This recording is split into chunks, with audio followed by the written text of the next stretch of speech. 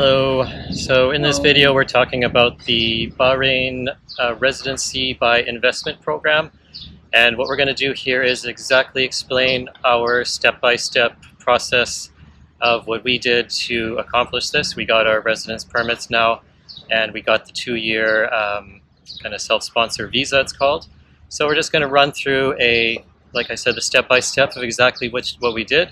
And just to let you know, what we're about to tell you is we would be considering this as like kind of pure gold if we were kind of stumbling on this video about 6 months ago, because the government does have a very clear path of how to get this visa and the residence permit, but you will run into a couple of roadblocks which can easily be overcome just with some simple tips here that we're going to provide to you. It is the weekend and we're not really doing too much today. We have a couple of stops to make, and so we're just going to take you along with us and just kind of take you along for the ride and tell you what we did during that time. So you might ask, if you are looking at this video, maybe you're wondering why would you want to move to this country? So Bahrain is actually rated the happiest country in the Middle East region. Yay. And it also has a very friendly business environment. The people here are very well known for being very accommodating and welcoming, and we completely agree with that based on our experience as well. And the cost of living here is also the lowest in the GCC, so Much better, yeah. It is something for you to consider, that whether it's your housing cost or food or insurance or your dental or your medical, like these are all things which really add up, and so I think this makes a big difference. So the first thing you have to do in order to come here is obviously you're going to need a visa, just a visit visa. So that's what we did, is we got the 1-year visit visa. This is not too hard to get. If you go to bahrain.bh, or if you just do a Google search for e-visa, it's called. So you're looking for the 1-year visit visa. This is going to cost you about 40 dinar. And that'll get you into the country. It has, you're going to be doing only 90 days per visit. So you have a full 1 year, but each period of time you spend in the country is only 90 days. You can extend this for about just under 30 dinar, I think the cost of the extension is. I think 25. 25? 25. Okay, yeah, somewhere between 25 and 30. Yeah. So keep in mind the extension is only going to get you about 2 weeks of extension. So to get the residence permit, don't really expect that you can pull everything off here in this video, that you can do it within 90 days. I don't think it's possible. So our recommendation is to go to the UAE, start here with Wizz Airlines. You can buy a very cheap ticket. You can just go and come back within a few days, and the government will give you a fresh 90 days on your 1-year visa. So there is no kind of limits. Like if you look at, we did another video on the Saudi visa, for example. The 1-year visit visa with the Saudis is you only have 90 days maximum for the whole year before the actual visit visa expires. So Bahrain will allow you to stay for the entire year up to 90 days. So just keep that in mind. I think we have to get out twice, I believe. Well, the second time is more because of like me, which we'll cover later, like what happened. But I think it was just you and our son. Like you guys got it done way before me. So for you guys, you guys only got out once, but I have to get out twice. Yes, yes, and that had something to do with marriage certificates, which we will get into We'll that cover for you. that, So, yes. so anyway, that's what you do to get in here. And the second thing you want to do is, so our video is about, like we said, residency by investment. So what we're talking about is property investment. So the minimum is 50,000 dinar, which times by 2.65 if you want to get the USD equivalent. I believe the euro is somewhere sitting around 2.45 right now. And so that's the minimum to get the residency visa. So the first thing you want to do is just kind of spend some time, you know, if you've never been here before, you might want to spend some time investigating the areas, and there are a lot of different neighborhoods to choose from. And then just pick what's best for your family or yourself in terms of what your lifestyle is. So I can consider maybe just using a few months of your visa to just investigate what area you want to live in. And the other thing that we found out later is for this process we used a lawyer and a real estate agent. So both of these, I think, as far as I'm concerned, they're both optional, especially the real estate agent. You might want to be a little bit more serious about the lawyer, but one thing that we did notice here is that we're going to talk a little bit about paying for your property as a foreigner, because it's a bit of a challenge for some people to get money here, because the Bahraini dinar is not really exactly sort of a widely known currency around the world. It's fairly kind of low down the chain in terms of reputation. Although it is pegged to the US dollar, it's still a lot of the global transfer companies will not really deal with this currency, so it is a bit of a challenge. The other thing to consider is that lawyers here do not act as a third party when it comes to paying for property. So they will not take your funds and then transfer that funds to the seller. Is you have to be paying the seller directly in some way. And so you want to be making sure to do that in a way that is legally binding, that you have the correct paperwork in place with the seller or the developer in that case, so for that reason you might want to seriously consider using a lawyer. And furthermore on that point, I just want to tell you to consider using an international law firm, and a lot of them are actually not more money in that compared to local firms. We had some pretty crazy quotes from local firms actually, which I was kind of surprised by. Insane. And so the reason I'm saying that is because the international firm is more likely to do exactly what they say they're going to do on paper, and they'll give you a actual letter of intent where they describe everything they want to do for you and what the fees are and what are the situations if you're going to be charged more money for some reason. The local firms, according to a lot of Bahraini people that I've talked to about this, is the local firms will kind of come up with some reason to kind of tack on some extra fees to your kind of process here with buying the property. So this is why I really think that you should consider looking at international firms when you're doing this. So once you've found your property, then what you're going to want to do is, just like anywhere else in the world, is you have to sign the purchase and sales agreement.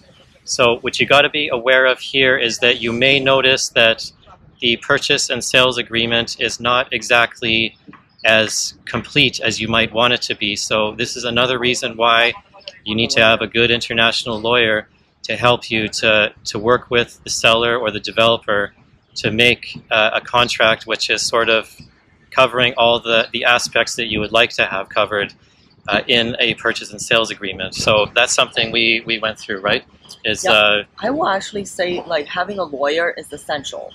Like, having the agent might not be that huge of a deal, but lawyer, it's definitely like highly, highly, highly recommended. Yes, I very necessary. Actually, I think that's a good point. Yeah, so the lawyer saved us like a lot of, like, really helped us out with so many things we might have missed, and then we might have didn't think about it. Yeah, because right? the agent, like, I'm not really sure exactly how it works, but it is possible that the agent may actually have some incentive to send you into certain buildings or certain developers or even certain neighborhoods. We don't know, but if you do have an agent, that's fine. But just make sure that the agent is experienced and knowledgeable of the local area, and that they're not just going to kind of push you into like, for example, right now we're in Bahrain Bay, the financial harbor. This is kind of like, we don't live here, but this is one of the more expensive areas, especially for expats. The prices are very fluctuating based on where exactly you're going to go, and Bahrain Bay is definitely, I would say, the most expensive area. So once you've signed your purchase and sales agreement, then as mentioned earlier, you're going to come up with the situation is where you have to pay for the property. So if you don't have a bank account here, which in most cases you will not be given a bank account here unless you have a residence permit or what they call a CPR. So the CPR is a number which is like an ID number and a card that goes with it. And this is used for basically doing everything in the country. Is if you don't have this card, most banks will not give you a bank account. So what we did is, depending on where your home country is, we used the bank HSBC, which some people don't really think too highly of this bank, especially when it comes to overseas dealings. But what they have is, the advantage there is that in some cases you speak with your local banker in your home country and they will set you up with a account manager and they will kind of get the ball rolling. In our case, we were able to open an account here even before we got our residence permit and our CPR, so we were able to transfer money from our home country to Bahrain into a local bank of HSBC Middle East, and so that allowed us to pay for the property just with just like a regular manager's check or a cashier check. So if you don't have that choice, you want to go down. The other choice is you're going to have to most likely do a wire transfer directly to the seller. So that sounds a little bit dodgy compared to the cashier's check. So when you are looking for the property, you might want to consider seeing if you can buy a property directly from a developer rather than a resold property from like a private individual. So, but if you do go either route, is you still want to make sure that the lawyer is going to help you with that, because the lawyer will not take your money to help you pay for it, but the lawyer will help you make sure that what you have signed with the seller is something legally binding, and so that way you're not going to have any kind of problems where maybe the seller might try to back out of it or something. I don't think that's possible, but that's why you want to be very careful about how you pay for your property here. Bahrain is a country which has a really good mixture of modern and traditional. So you're going to notice that there's kind of other countries in the Gulf region that they kind of get a bit of a reputation for being a little bit kind of what people call sort of plastic, if you will. So I really don't think that applies here. Right now we're in one of the more modern areas, but we are going to go later today into some of the more traditional neighborhoods, which the thing is, in the capital city here of Manama, that there are still a pretty sizable handful of the local people will live in Manama, and they do live in other areas of Bahrain as well. But it's just that you're going to get that mixture everywhere, and the people are more willing to talk to you than what our experience is in other areas of this region. Is you're going to have people that are more open and kind of welcoming to you. They'll give you help if you need something, and it's really something that we noticed a lot. Today the weather's a little bit kind of hazy. It's most days you're not going to get this kind of low visibility, but there is a bit of a haze and some clouds going on today, and so it is kind of just is what it is, I suppose. And so getting back to the residence permit, so with the self-sponsor visa, is you're not permitted to take any kind of job here in Bahrain. Is you have to, this is more meant for people who are, if you have some kind of an online business, or you're an entrepreneur, or you have a kind of location independent job, or you can kind of do something to do with your computer where that's what your job is, then this is what this residence permit is meant for. So just keep that in mind. You can come here on, obviously, employment is if you can get an employment offer. The employer will sometimes help you out with getting your residence visa as well, but that's a completely different program. So this permit in this video we're just talking about is the self-sponsor visa only. After you've signed the sales and purchase agreement and you've paid for your property, then you're going to want to do something called getting the Red Book, which is what they call the property title here. So the Red Book is a very, very important document, which is you're going to keep with you from now on, and it's pretty much on the level of what you would be guarding your passport with. Yeah. So yeah, just really keep that in mind, that once you get the Red Book, that don't lose it at any cost. Guard it with your life. Yeah. So the Red Book is you'll get it. It's about this when big, you, and it's red. Yeah, it's red. So That's why it's called a red book. Yeah. yeah. So when you go to close the deal on your property, is you'll be given the red book, and so this at this point in time, the property title will, believe it or not, still not have your name written in there. So this is done by a place called the SLRB, which is a government department called the Survey and Land Registration Bureau. So what you're going to do here is you take your red book to the SLRB. This is in a neighborhood called Sanabis. When you purchase property in Bahrain, you got to pay a 2% land, or not land transfer, but like a property transfer tax.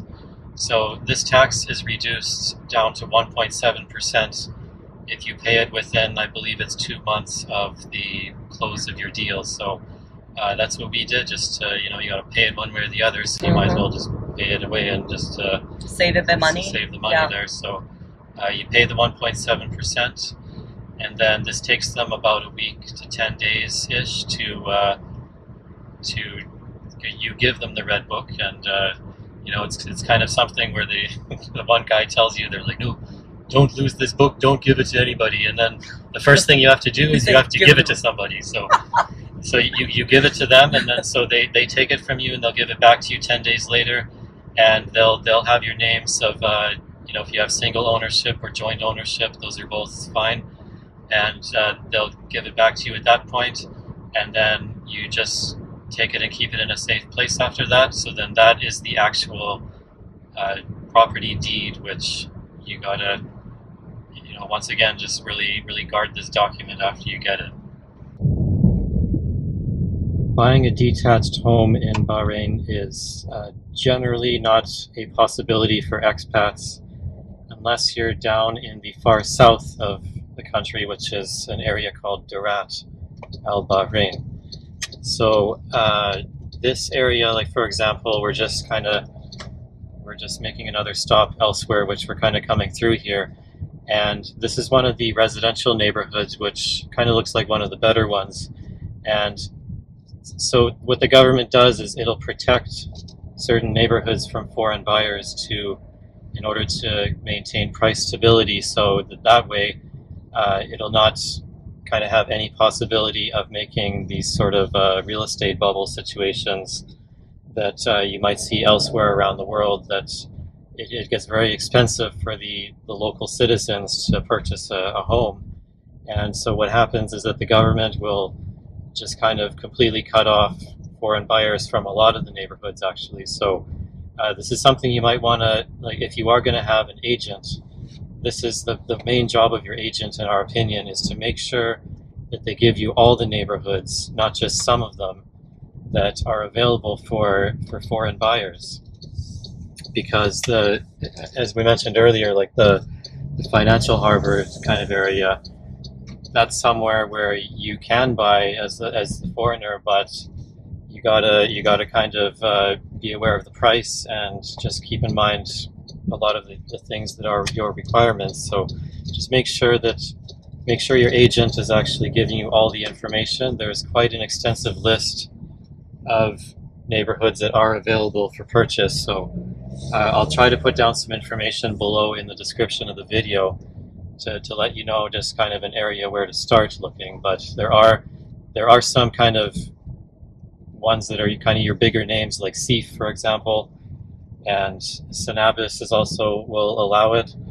And you just gotta also understand that there are some pockets of real estate in areas which are not permitted for foreign buyers, where they will have some pockets where you can purchase, and that's actually something that a lot of people don't know. Well, if there's a lot of people are really interested in this topic, I think we'll make a separate video about this. Just let us all know on the comment section. Yeah, that's a good idea. Like, we'll just make a video, like neighborhoods of Bahrain to consider, like as a foreign buyer or something like that. And so now we're just taking a little pit stop here. We're just gonna kind of chill out by the water, and this is an area called Tubli Walkway. Beautiful, super beautiful. The next thing you have to get in your process for the residence permit is something absolutely essential, which is the EWA bill. So the EWA is the name for the utility company here in Bahrain. It's like a state-owned company. So EWA is EWA bill. And so without this, unlike many other places in the world, is without an EWA bill here is that if you don't have that account transferred over into your name, is that you cannot really finish the process at all. Is you'll never get the residence permit without the EWA bill. So this is something that you might actually run into a bit of trouble with getting this. So because memory flash. the thing is that it's sort of this whole thing of the chicken and the egg, is that you'll often be asked when you're trying to get your EWA bill, is if you're going into a big building, for example, and you're buying a unit, is the developer will often ask you, say, can we have your CPR so that we can register your EWA account?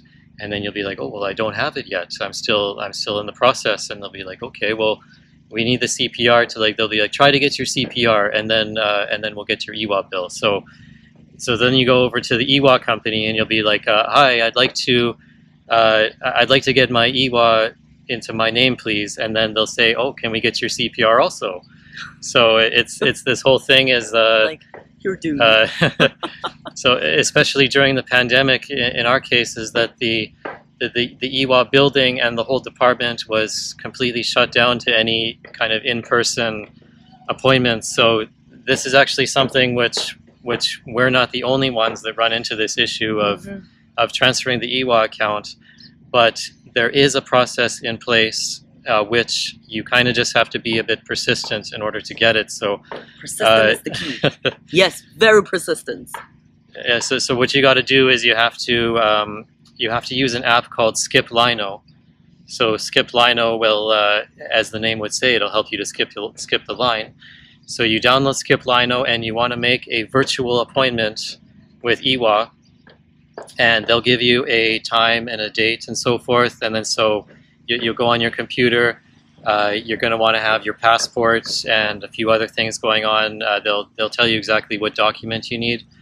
And so it is possible. Just remember, if you are moving to Bahrain and you're currently in this process, just remember that it doesn't matter what anybody tells you, that it is possible to take your passport and your red book, and that is sufficient to get the EWA account transferred into your name. So well, that will... that's what we did, and then it worked. Yeah, like in my case, I did it a bit of an unconventional way, as I was just kind of looking for some extra kind of opportunities there for some face-to-face contact with basically anyone I could get a hold of, and I was able to get it done. But the legit way of doing it is Skip Lino, and this is the exact process in place to do it. So just remember, if you run into some roadblocks, just don't worry about it. Persistence is the key, and soon enough you'll have your EWA account, and then that will be used to that's actually one of the things that's required to apply for the residence permit, is you have to show this to the other department which works on your residence permit. The EWA account is one of the things you need, so it is very essential. Mm-hmm. The next requirement to get the residence permit is health insurance. So this is something which is very important. We have a little bit to say about this, and our experience is that there are quite a wide variety of companies which are offering you health insurance. And what you may not know as a newcomer that we now learned is that if you compare the cost of health insurance, and you kind of ask, like, what do a lot of the local people do for health insurance?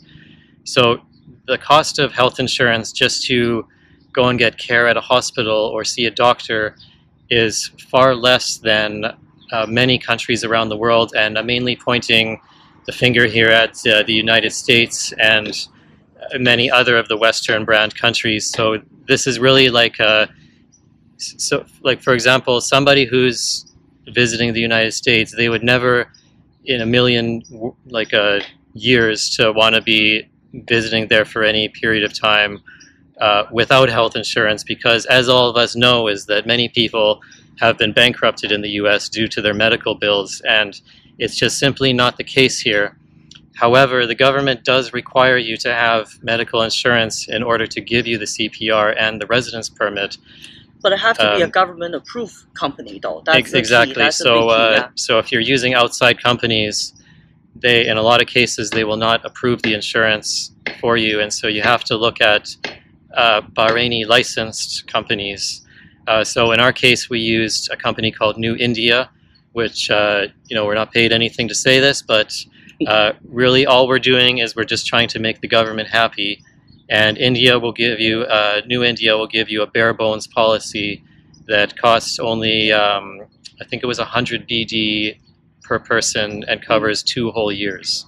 So I think that's quite fair, actually. So all they're doing and all we're trying to do is make the government happy and say, like, okay, you've got your insurance. So that way, to be honest with you, this policy is probably not going to get you too far. The actual claim amounts are quite low, but what you do have to know is that the costs of this is something you'll see in China as well, is that a lot of people will just kind of pay as you go in terms of your medical bills. If you have to go see a doctor, it's much more affordable than what you would find in the US. I'm not really sure about I think Europe is kind of a mixed picture, but medical costs vary across the world, and here in the Middle East, at least in Bahrain, they are definitely on the lower end of the spectrum. You do have to worry a little bit about, watch out for companies which are trying to kind of, milk the expats a little bit too much. So especially if they see people who are showing up, they're coming from Western countries, and they'll know this. It's pretty unlikely that you don't know what's the actual cost of the care, and they're just going to assume that you're kind of have that kind of US mentality if that's where you're coming from.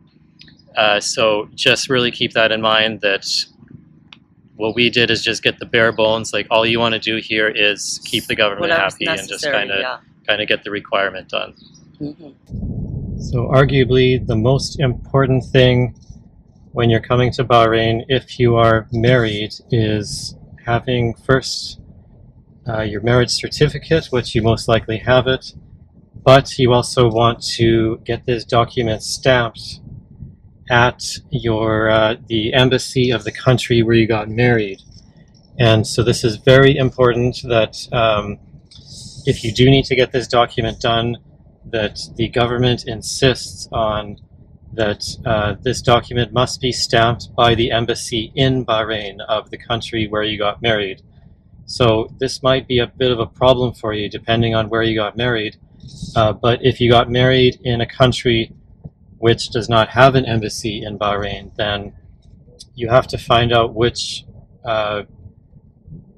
country is responsible for Bahrain, for the citizens of that country, and then you'll have to use that embassy to get it stamped. However, we're going to explain to you something about how exactly this works, because if you do have to get it stamped outside of Bahrain, that's actually not acceptable. So if it is the case that you're getting your document stamped in another country, which is Bahrain's jurisdiction, so in a lot of cases, well, there's only about, if I'm not mistaken, it's only about 60 countries or so, roughly, like have an embassy. There are a handful of European and various areas that of the world that don't have an embassy here. So you may have to go to UAE, you may have to go to Saudi Arabia, and so if you have to do that, first you need to visit the Ministry of Foreign Affairs, Bahrain government. I'm gonna put a location in the map down below in the description of where this is. So you have to go there and ask them where you need to get your documents stamped, and then you either have to visit that country or send the document there by courier and get them to do it remotely. And after that, then you're gonna take the document once again back to the Ministry of Foreign Affairs in Bahrain, in Manama, and they have to add their stamp on it as well. And so it's only after that that your spouse is able to get the self-sponsor permit. So in our situation is even though both of us were on the property title is that my wife was not given the permit until later, which you know, you could argue that's a little bit unfair, is because she's got more or less the same, like, well, really not more or less, it's exactly the same ownership of our property as we do. But the fact is that she needed to get her the marriage certificate had to be stamped by the government in Bahrain, as well as the second stamp of the country we got married in, before this was approved. So that's the reason, like, I have to get out the country one more time to extend my visa for another 3 months. So just give yourself, like, plan enough time for the whole process, and then be patient.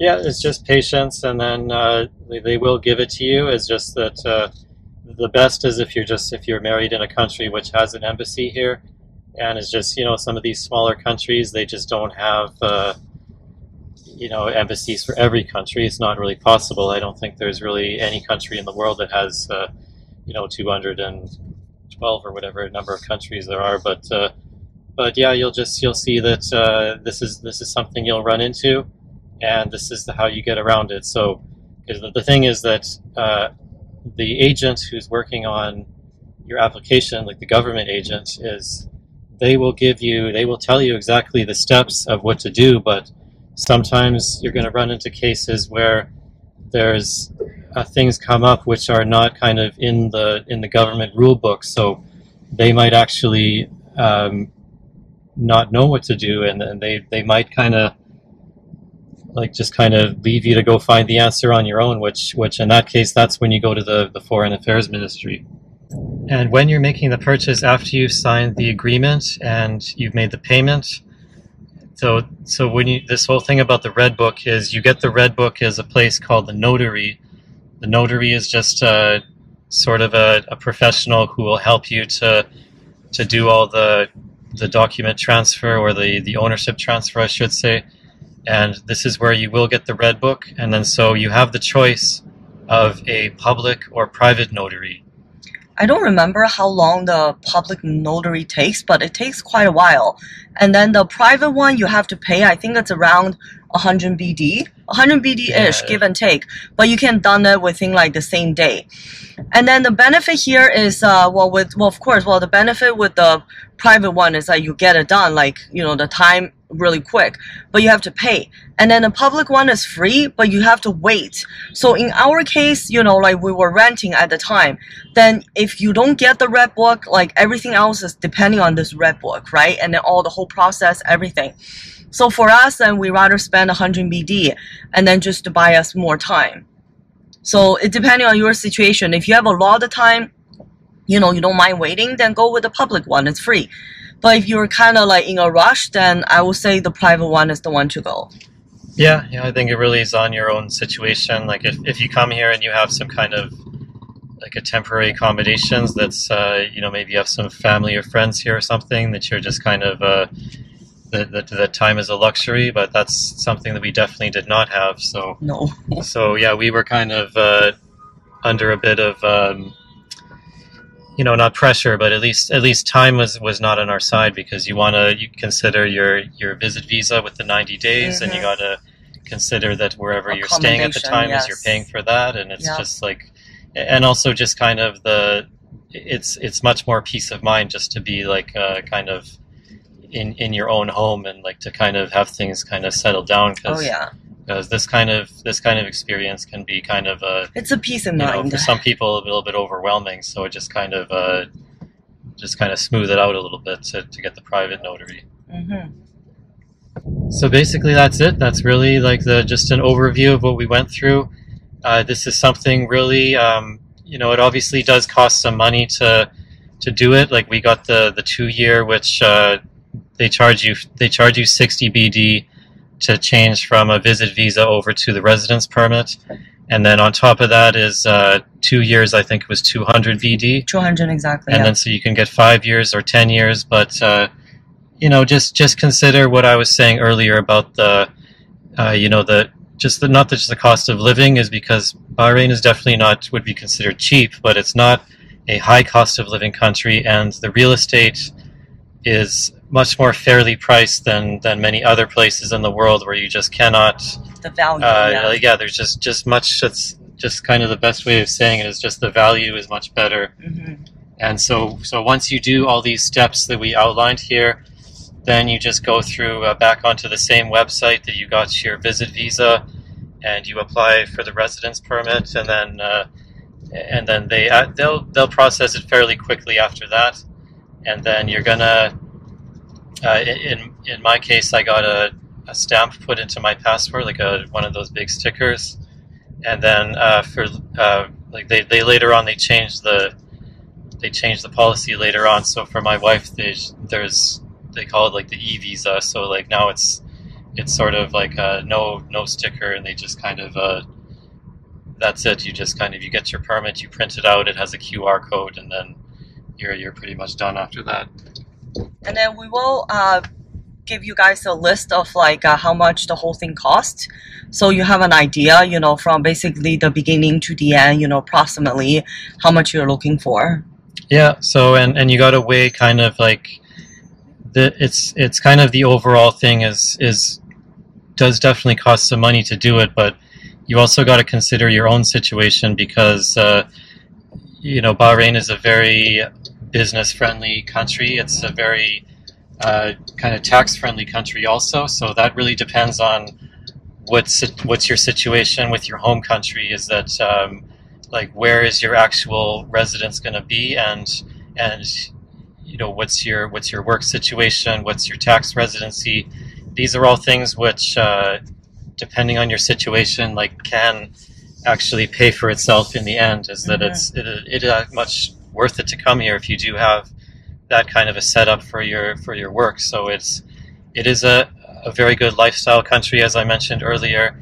That Bahrain is considered as is rated the happiest country in the Middle East, and it's also known for the ease of settling down and also a good kind of work-life balance. This is really something that the country is known for. So so just kind of consider that as you go along too.